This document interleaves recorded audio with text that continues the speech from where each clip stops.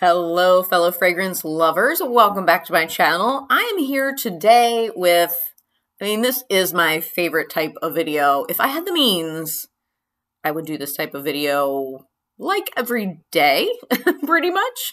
And it's also my favorite type of video to watch other fragrance YouTubers do. And of course, that is the infamous blind buy. Now, if you've been following my channel from the beginning, which was only a couple months ago, I started out with a lot of anxiety around the whole blind buy thing. I still do get a little bit of anxiety about it.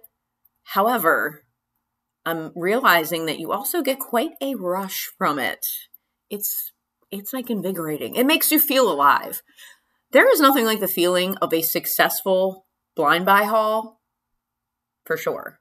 So today I have some fragrances that I am dying to try because some of them came 2 days ago and some came yesterday. And I waited to film, to actually do, the blind testing. So I'm just like a little kid on Christmas morning. I cannot wait to smell these smells. So let's get right into it. So the first one, I'm so excited about this one because I feel like everybody talks about it, especially two of my favorite YouTubers, Paulina Shar and Jeremy Fragrance. And now Paulina is saying there's a rumor that this is going to be discontinued. So I don't know, but that is Poison Girl. And I have the EDT of Poison Girl by Dior. Now the top notes in this one are frosted orange, bitter orange, and lemon. Mid notes are neroli, orange blossom, grass rose, and damask rose. And then the base notes are vanilla, caramel, tonka bean, heliotrope, and cashmere. So I have high hopes.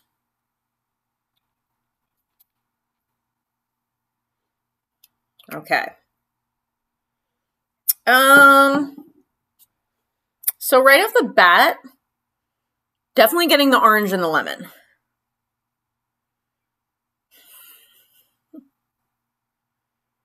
It's a good first impression, by the way. I'm just trying to figure this out.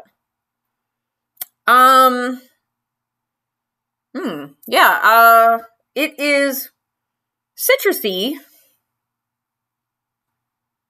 I smell the rose, though, and to me, it's kind of a weird combination, like orange and caramel, but that's what I'm getting, and it's good. The caramel's way in the back, but I'm wondering in the dry down if I'll get more of that. Probably. But it smells really good. It's sexy, but it's not overly strong or deep. Now, this is the Eau de Toilette version. Maybe the Eau de Parfum is deeper, but okay. Now, a little bit of that zestiness from the citrus is dying down. I'm getting more of the vanilla and the caramel and the tonka. Yeah, it's really beautiful. Oh, geez, I hope they don't discontinue it. It's apparently very successful, so I don't know why they would do that. Okay, so this gets a Limelight last 2 thumbs up. So that is Dior Poison Girl. It really smells good. This might be my scent today. I'm going to take a shower and wash all this off of me right after this. And then I don't know, I'm thinking Poison Girl. Wow, it smells really good. It smells really, really good. It's a good mix of like fresh, floral, and gourmand. Gourmand, but with a citrus edge. Okay, I'm going to say, yeah, that's a success. All right, moving right along. Now, I know this is silly, but I hear so many people say it's good. This is silly. Now, look, I love Nicki Minaj, and I know there are feelings about celebrity scents. I happen to like some of them, but this is Nicki Minaj, Onika. I mean, the bottle is just, it is silly. It's silly. I've smelled Pink Friday. I smelled Pink Friday when it first came out, and I do remember liking it, but I never got it. But some YouTubers have said this one smells really good. So the top notes in this are pear, carambola, which is starfruit, and mandarin orange. Mid notes are orchid, osmanthus, and water lily. And then the base notes are sugarcane, white musk, and cedar. I mean, it's so silly. But I'm also very silly, so I can't really say anything. I love Nicki. I mean, to me, she's just tops. Ooh. This is like really fresh and fruity. It's really fresh and fruity.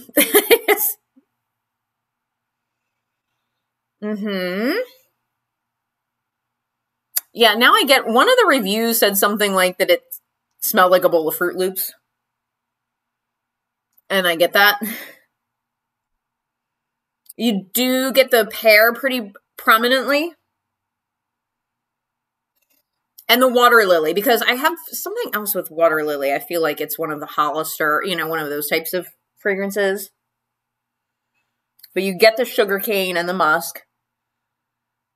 Yeah, I mean, it's sweet. It's very sweet and fruity with a tiny bit of a musk to it. This is really pleasant. It's something that I feel like would be a good, you know, they call them like easy grab, easy reach, whatever you want to call them. And also a crowd-pleasing scent. Like, I can't see anyone saying, like, I don't know, but maybe you hate Onika. Tell me in the comments. But I personally can't imagine anyone objecting to this. It's just a very pleasing, sweet, fruity smell. And really good for summer. So I'm glad that I got it. So, okay.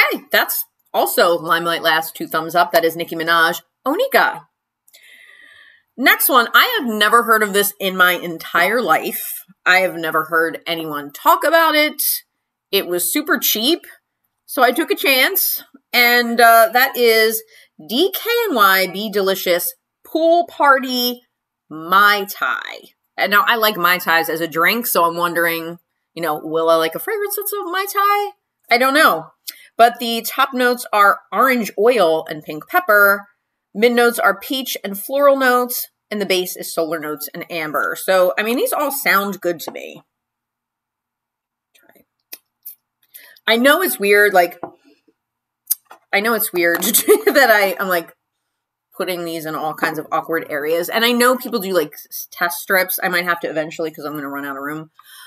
But I just feel like you really can't truly test a fragrance unless it's on your skin. Wow, so this straight up smells like a Mai Tai. Like, it's super fruity. And I'm not mad about it. Actually, I'm not mad about it at all. Oh my gosh. Sorry, so awkward.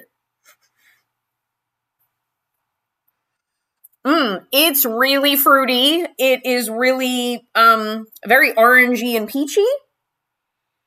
But I do get a little bit of the amber and the floral notes in there. So I would say if you want like a really good, affordable, fun, this is super like pool, beach.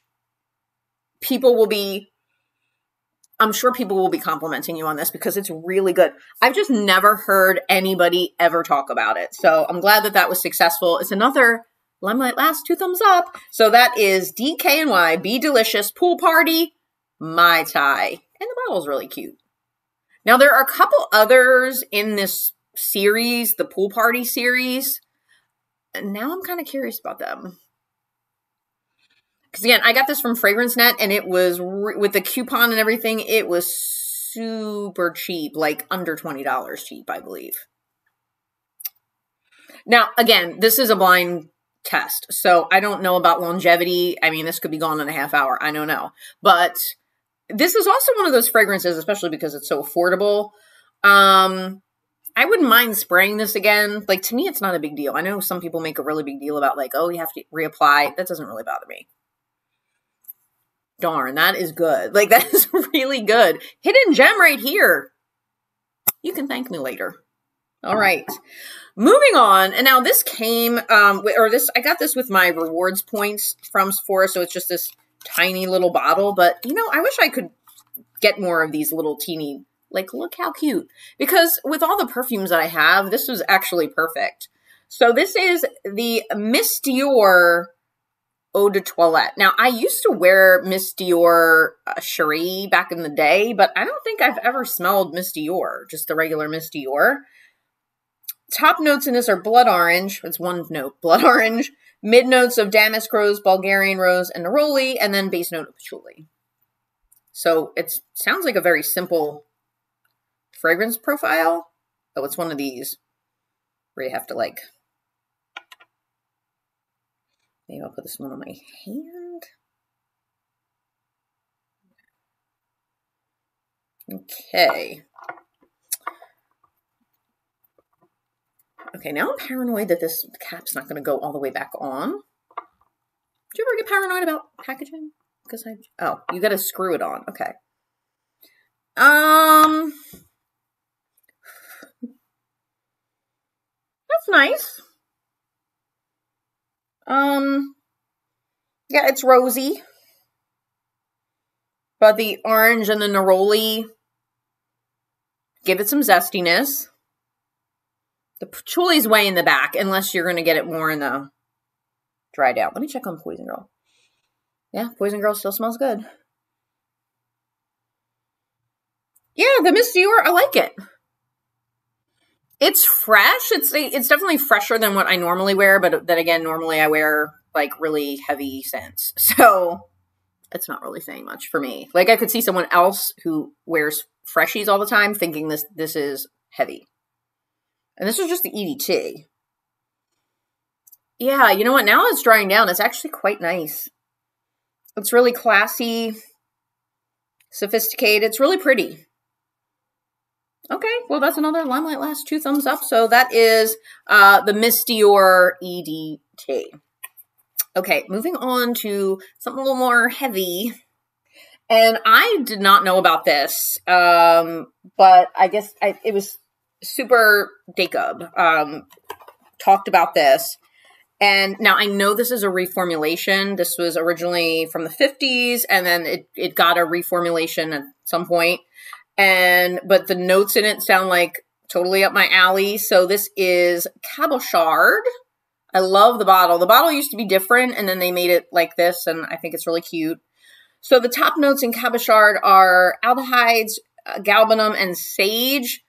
Mid notes of Lang Lang, rose, and jasmine. Base notes of oak moss, leather, patchouli, and sandalwood. The notes appeal to me because it's very much a scent profile of those classic, vintagey scents, and I like that.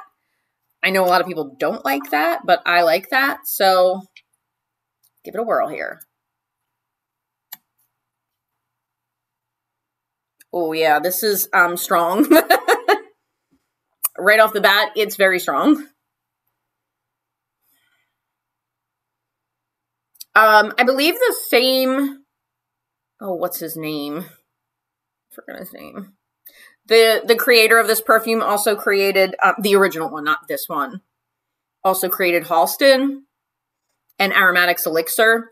I get that, like, the type of DNA from those other two in this completely.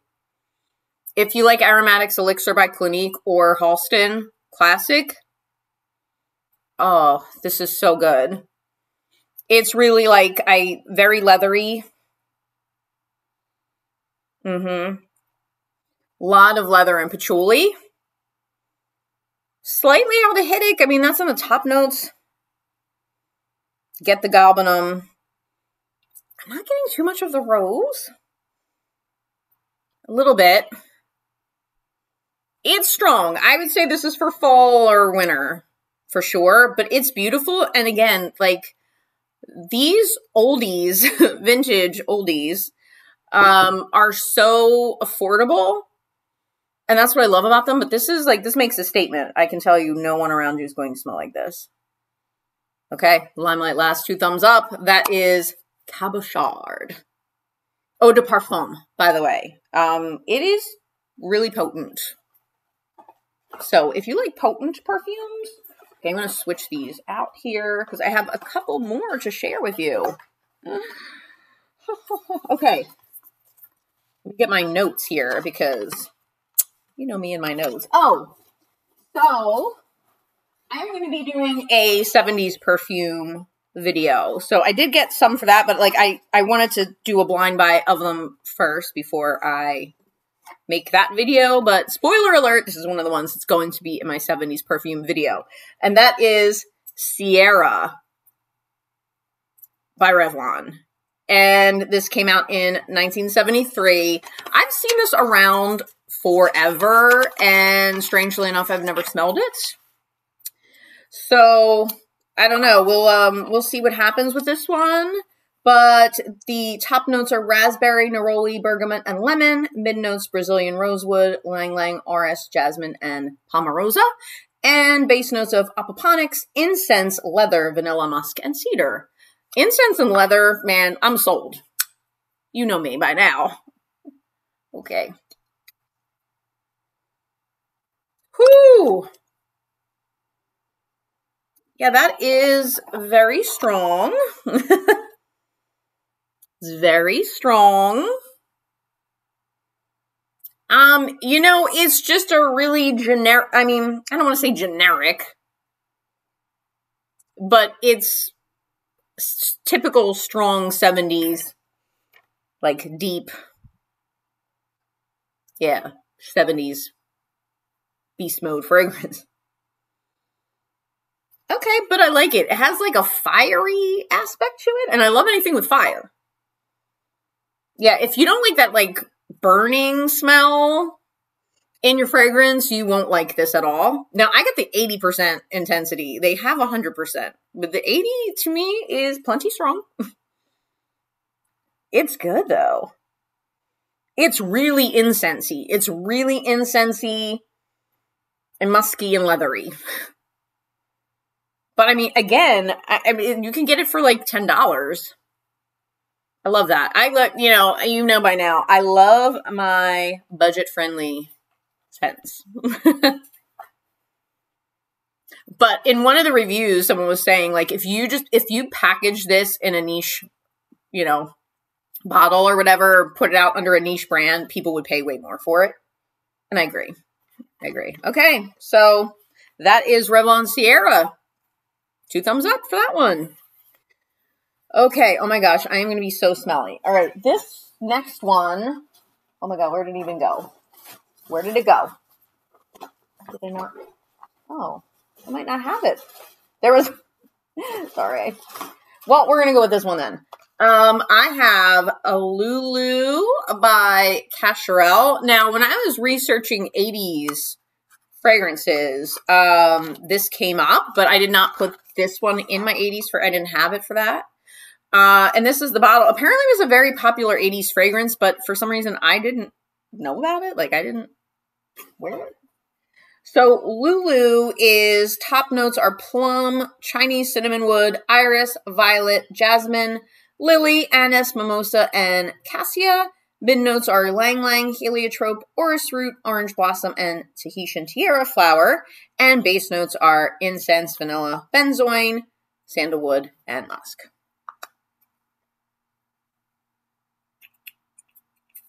Ooh, I think I sprayed too much. Whoo! Now that I'm smelling this, it smells familiar to me. It's really cinnamony.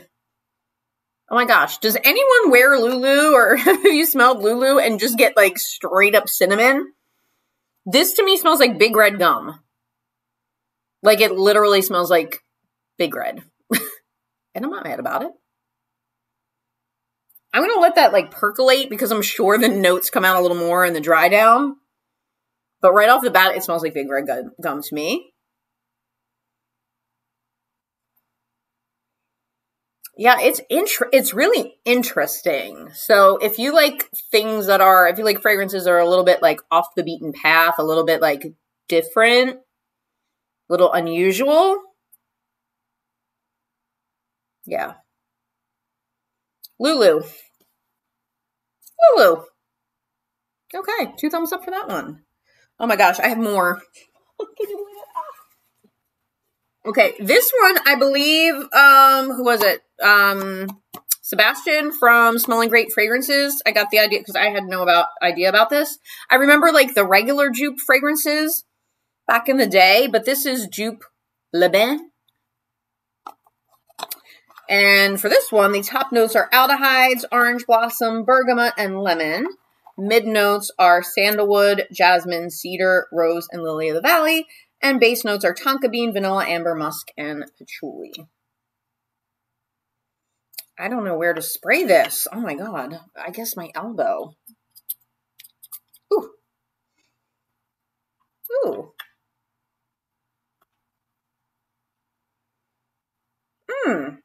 Okay. I like this one.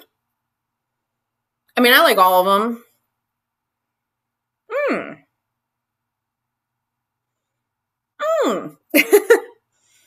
It's deep. Vanilla. Tonka. Again, I'm not getting too much of the aldehydes. I mean, a little bit. Yeah, no. Yeah. That aldehydic quality in, like, number 5. It doesn't smell like number 5, but that aspect of it. Yeah, musky, amber, vanilla. Okay, I like this. This is another 2 thumbs up. These are all really good. I'm really proud of myself because I'm killing it. I can't believe I had one more. Well, I'll just have to put that in a different video. Okay, I have one more. And this, I just got the little like decant of it, but one of my wonderful subscribers commented on my 80s video that she likes Ysatis. By the way, I had to look that up, by Givenchy, because if it were up to me, I would have just been like, Ysatis. No, it's Ysatis. I don't know what that means. I don't speak French. I don't even know if that's French. Is it French? I don't know. Okay. So this is a powerful 80s perfume.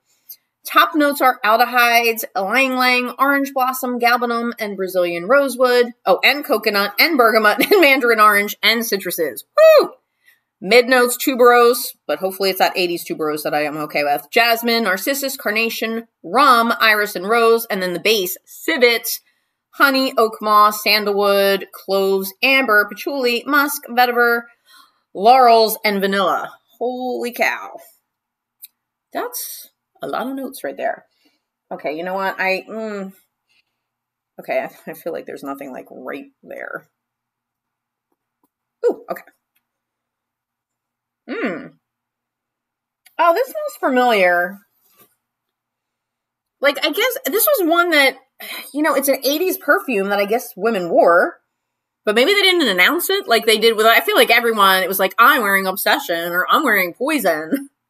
Or you just knew they were because they were around so much. But I think many women were probably wearing Ysatis, but maybe not talk. I don't remember anyone ever saying this word to me in my childhood.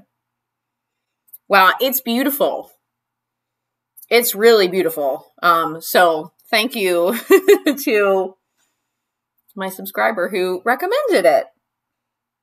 Yeah, I'm not too into Givenchy fragrances. I go back and forth with Lingerie because, like, sometimes I try it and I'm like, okay with the tuberose, and sometimes I'm not. This is really good. It's very 80s. Like, it's very 80s power fragrance, but not too strong. It's not as in your face as some of the other 80s fragrances. It's a little bit softer. It's really beautiful. I'm trying to see, what do I get most in this? It's really interesting because you get the rum and the coconut and all of that, but you also get the, like, the vetiver, definitely the patchouli, but a little bit of citrus on the top too. So, all right, well, there you have it. That was a lot of perfume. And guess what? All of them were Limelight Last 2 thumbs up. Yes, I love when that happens. So, well, hope you all have a wonderful day. Please, please, please, if you haven't already, subscribe to my channel. I would really appreciate, like this video, share, all of that. I'm trying to grow, so I could use all the help I could get. And I will see you in my next video. Bye!